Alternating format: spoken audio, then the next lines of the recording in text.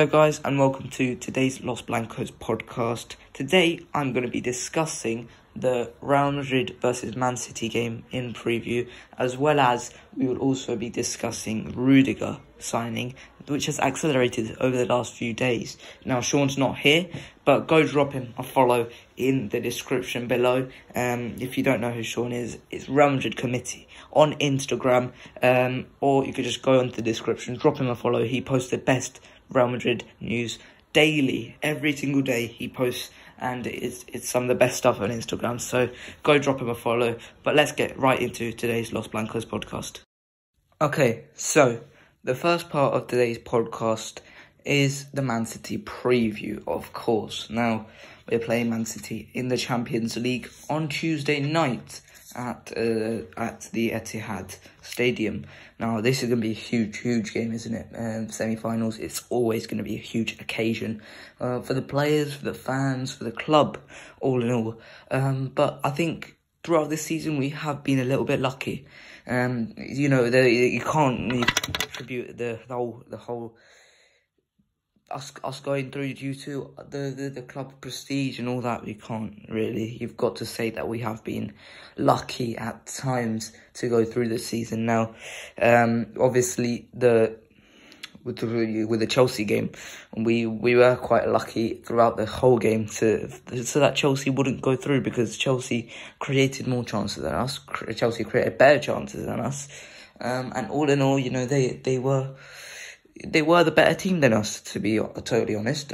Chelsea were quite unlucky to not go through in the end, because they only scored 3 goals, and somehow a late Rodrigo's goal, as well as a goal by Benzema into extra time, that obviously kept us in the game. Now, with Man City, I struggle to see how they don't score those chances that Chelsea missed. But, we're going to have to hope that doesn't happen. And we're going to have to defend better, because, hoping is not good enough at this level. You can't just hope that, the best team in the world does not turn up and score against you. That's the truth. Man City are the best team in the world. They play the best football. They play like the best team. They score the most goals, and really solid defensively. Now, you're gonna have to defend well against them, and I think largely what we're gonna have to do during this game is do what Atleti did in the first leg. People criticised Atleti for parking the bus really deep, 11 men in the box, but ultimately that's what we're gonna have to do, because Man City are not going to give us the ball too much on too many occasions. So we're going to have to really be careful here. But let's run you through the Man City predicted lineup. Now, this is going to be 99% wrong, because it's just impossible to be able to see what Man City will pick. It's just, you don't know what will happen, because ultimately there are just too many options, and Pep just loves to just put this guy there and then put this guy there, so it's just gonna be impossible. So most of this may be wrong, but I think largely throughout the defensive midfield, I think the remaining patterns will be there. I think, Cancelo's going to miss this game due to suspension, and De Bruyne, Stones and Walker are all doubts due to injury. So, this is going to be a bit tough. Maybe some of these players miss out. This first leg's going to be really important then. So, goalkeeper Edison, that's going to be 100% certain, unless something horrible happens to Edison. Right back Nathan Ake, that's going to be a real target spot, which I'll get onto in a second.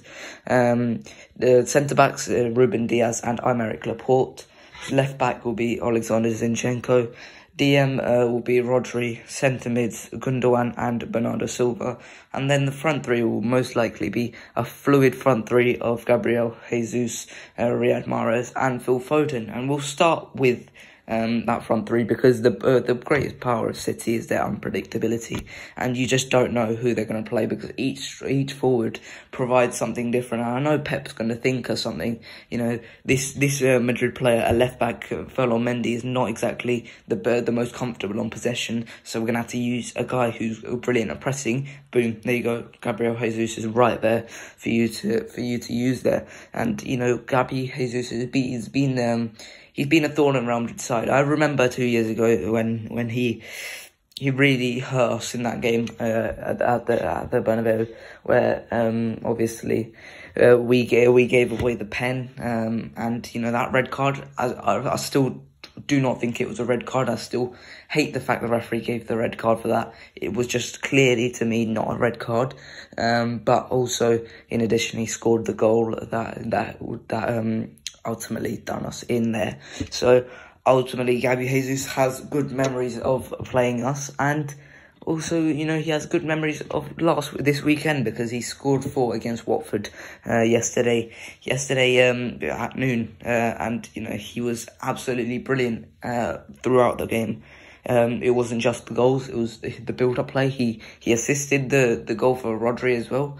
Rodri's thunderbolt, and I think Gabby Jesus is going to have a big game for Man City, because he is one of their biggest threats. He's come into the lineup over the last few games, and he's been excellent for Man City. So this is something that Pep Guardiola has done perfectly for them, and he's going to be a really good weapon for them coming into this game. But for us, more like we'll get into my starting 11 for them now.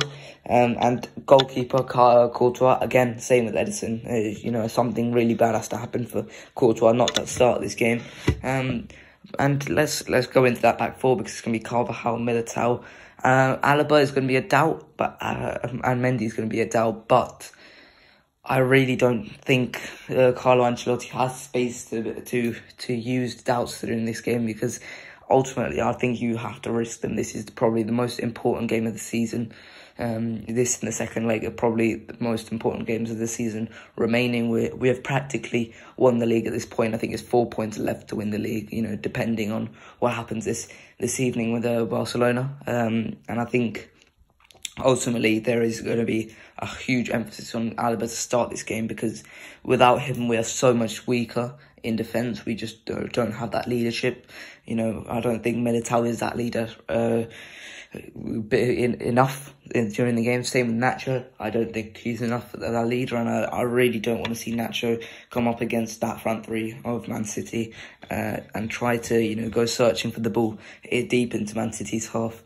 So it's going to be something big that Alaba plays this game, as well as Mendy. Mendy's going to have to play this game now. I think Mendy's been criticised quite a lot over this last since that second leg against Chelsea, because Marcelo put in a better performance than Ferland Mendy.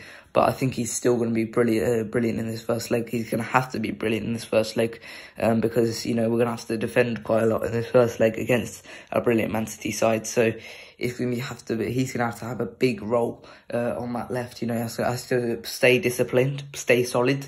And he's gonna have to be good in his ball retention as well, which was the main problem against Chelsea, where he was quite criticised during that game. But let's move on to that midfield, and it's going to be the standard midfield of Casemiro, Kroos, and Modric. Now, there's going to be obviously doubts about this. I have doubts about this coming up against probably the best midfield in the world: Rodri, Gundogan, Bernardo Silva, and maybe Kevin De Bruyne. In this game, it's gonna be really key that they have a good game. To be totally honest, I think we might as well say Valverde as well at right wing, because he's gonna have a big game. He's gonna have to basically form 4-4-2, two compact lines of four, and then a two up top just pressing. Vinny's gonna have to really do well pressing in terms of that. But back to the 4-4-2. This midfield's gonna have to be really disciplined. I think Valverde is going to have a big game here. I think he's going to have to really run quite a lot, chase that defence and midfield. I think ultimately we have to make things as uncomfortable as possible for Man City. Do what Atleti did. Just don't give them spaces in behind. If it's going to have to come down to a Rodri thunderbolt in the 84th minute, then so be it. That's just unlucky in the end, isn't it? But ultimately we have to be disciplined during this game, and I really hope that, you know, something like a Nacho missed position is not going to be the thing, because Man City players are smart enough to make a run, do something well enough to get in behind and create chances for themselves. So we're gonna have to hope that this midfield stays solid.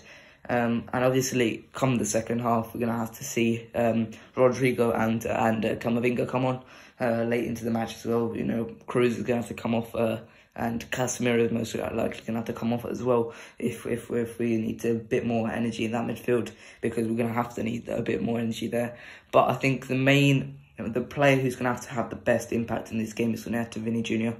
It's going to be up to him, because, you know, Man City are really missing that right back.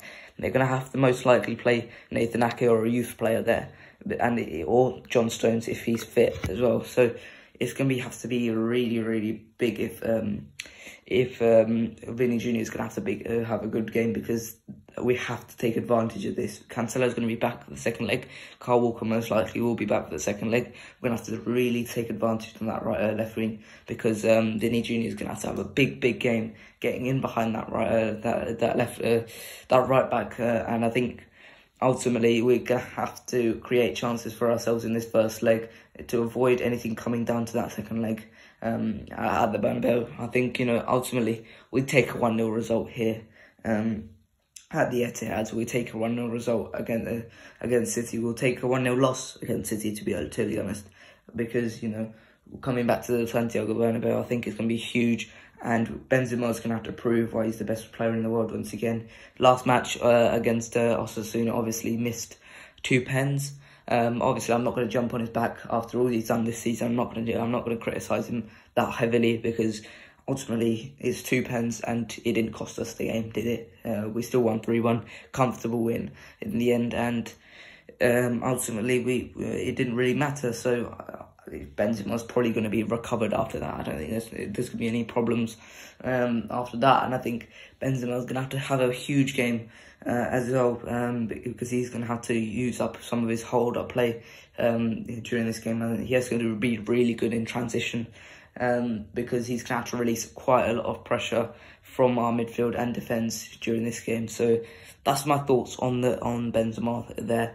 But ultimately, this game could be won and lost in that midfield and defence of ours. We're going to have to remain compact, remain disciplined. And ultimately, I want this game to go to the second leg for us. City probably don't want that to happen. City would want to do the business in the first leg. But we're gonna have to. I think for us, we're gonna have to rely on coming back to the Bernabeu, because this is probably gonna be the toughest game of the season. This is gonna be the best team in the world coming up against a Real Madrid side who have been dodgy at points. We still don't know how good Real Madrid really are. You know, ultimately you can say that, oh, we beat Chelsea, we beat PSG. City are a step above. City are a level above PSG and Chelsea. And we're going to have to hope that we really defend well, really, you know, play well in that midfield, because I think this game's really going to come down to that. So yeah, that's my thoughts on the game. So that's it for this section of the podcast. Next section, we're obviously going to discuss the Rudiger transfer. So join us after this short interval. Okay, so we are close to signing Antonio Rudiger, and that's what this second part of this podcast is about. Now, obviously, Antonio Rudiger, a couple of months ago, we were linked with him, and me and Sean both we gave our thoughts on him, and we both came to the conclusion that he wouldn't be the correct fit for Real Madrid. We thought maybe someone like Pau Torres, Jules Koundé, someone like that would probably be a better fit for 2 reasons, basically, and we'll get onto those reasons in a second. But you know, ultimately we are coming close to signing him, and this has come over the space of probably, I would say, 2 days, where we've really accelerated this deal to the point where it's reached the final stages, according to Fabrizio Romano. So, you know, ultimately we are very, very close to signing Antonio Rudiger on a free transfer. Now, About other clubs like Bayern Munich, Juventus, Manchester United, PSG, and any others. Barcelona. We're all interested in Antonio Rudiger. In the end, we have done it over a very short space of time, and this has probably come off the back of looking really bad in that Chelsea game defensively, where we lost Militao, and aerially we just couldn't compete with Chelsea. Largely in part due to the fact that Antonio Rudiger gave them so much in terms of aerially. But in a couple of months ago, me and Sean decided that he wasn't the right fit. But that's changed. That's all changed over these last few months. The two concerns are obviously the wage demands, as well as the ability to play in a back four. Now, me and Sean weren't convinced by that ability, because previous to Thomas Tuchel, he had been asked to play in a back four under Frank Lampard, and he was awful. He was generally awful. He was just a bit of a stupid defender. That's what you could describe him as. And I feel like he's really improved since then. And we saw a couple of weeks ago, at the Bernabeu, at our own turf, he came to the Bernabeu in a back four, and he absolutely dominated us. Benzema didn't have a sniff all game long, up until the goal, obviously, where it was probably his fault. But I think ultimately he was brilliant throughout that game. He was brilliant throughout that game, all in all, and I think that was a real key from him, and to have him play so well. And Chelsea got back into the game due to his aerial ability, and I think he brings so much in terms of that, and as well as the fact that he brings so much, he's a born winner. You can see, we saw so many times in that game where he was shouting at other players in that Chelsea defence, stuff like, you got to do better, he's shouting at Kante for the first goal. I don't think it was Kante's fault, but beyond Kante, he wanted that win so much, and I felt like he certainly contributed a lot to that game. And I think in terms of aerial ability, we've needed this type of player.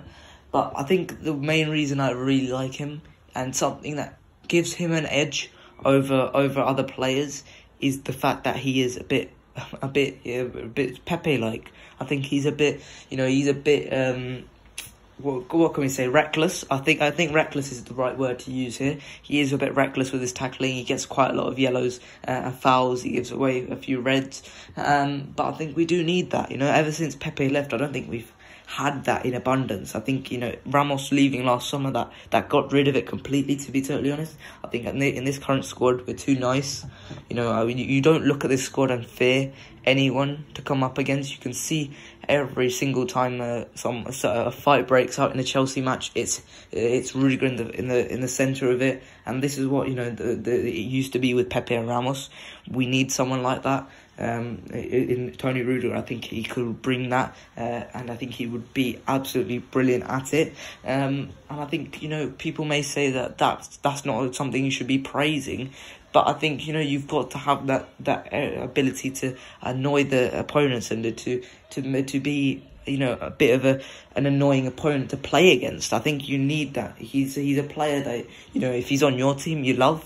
If you're playing against him, you'll absolutely hate it. And we need some of those players. We absolutely do, because right now you can only say Casemiro is that type of player. And as much as I love Casemiro, he's not in the greatest form, is he, right now? And I think Rudiger could genuinely bring that, and I think that would be a brilliant player to bring in.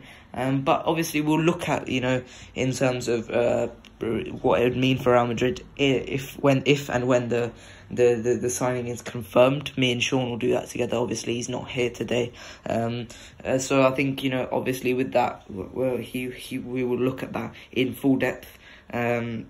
But all in all, I think it will be a fantastic signing. And you know, the other problem I saw with him was the wages. Before he was talking for 400k per week. I think that adds up to 11 million a year. I might have done something awful there, but ultimately, I think. Actually, no, it doesn't. It's nowhere near. But I think I saw a figure which was 11 million, which was the old 11 million a year, which was the old wage that he was asking for. I think that was way too much, and that was probably the main reason for a doubt. I think that was a main major doubt with Antonio Rudiger and his transfer. I think it was 100% that type of problem, but I think he's lowered the wages to 7.5 million a year, and for probably one of the best defenders in the world, if not the best defender in the world. I think that might be a bit premature to say that because of Van Dijk and Ruben Diaz, but I think for one of the best defenders in the world, on a free transfer, 7.5 million a year, I think it's a 4-year contract. I think that would be an absolutely fantastic signing, fantastic value for money, and it gives us an opportunity to go ahead and sign some more players this summer, some players which we need. I think we've looked at it and we are targeting the right specific market. I was worried this summer that we were only going to go for Mbappe and Haaland, and that would be it. Because it's clear this squad, that's just not it for this squad. It's just not enough for this squad. But now we're looking at, you know, the potential signing of Mbappe, the potential signing of Rudiger. These two are free signings. And then we're looking at players like, obviously, we've got Tchouaméni. We're looking at him very, very, very intently. We're focusing on that signing probably after the Rudiger one. Then we'll look at Fran Garcia, and then we're looking at the potential signing of Pedro Porro as well. Which, you know, for a transfer window, I think that's probably as good as it can get for us. I think that is probably going to go down in history as one of the best transfers. One of the best transfer windows from a side. I think it brings incredible balance to the squad, I think, and it brings incredible squad depth to the squad. I think, you know, we've needed a bit more of that from the squad. All in all, I think all of those signings bring incredible squad depth. You know, someone like Fran Garcia, you may not look at that and think of a blockbuster signing. However, it does bring some squad depth in a position where we're going to need it. You know, unfortunately, this is probably going to be Marcelo's last season. And, you know, I remember at the start of the season talking with Sean about how Marcelo wasn't going to have a great season, and he looked lethargic once again. He's had a good season, I would argue, for Marcelo. You know, he's not been, you know, it hasn't been one of the best seasons. Obviously, he's past it, but you know, for a guy who's been the backup left back, I think he's had a good season, and I'm happy with what Marcelo's contributed this season. And I think if we brought in Fran Garcia, I think it would be, you know, it's not someone who would be absolutely lighting the world up on fire, but I think he's a player that we could use. And I think this Rudiger signing would enable that, you know, someone on a free. I think he would enable the ability to sign, you know, 3 other players maybe in the summer. And I think that is what we need. I'm one to say that we probably don't need Haaland as much as others say. I think, you know, if City win him, if City have won the battle already, then just let them have Haaland at this point. I think it's not a necessity. So that's my thoughts on Haaland. But back to Rudiger, I think this is a very, very good signing. I'm very, very happy with this bit of business from Florentino Perez. I think this is a bit of a masterstroke. So yeah, I'm very, very happy. Obviously, we'll look at the tactical side when the transfer actually happens. Me and Sean will obviously look at that in depth. But apart from that, that's probably it for this week's Los Blancos podcast.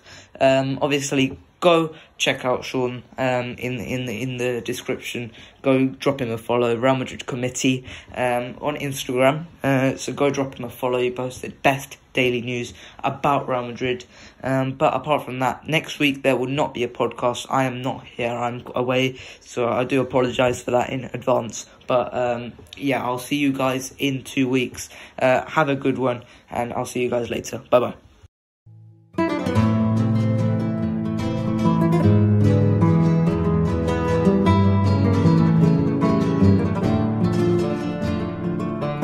you.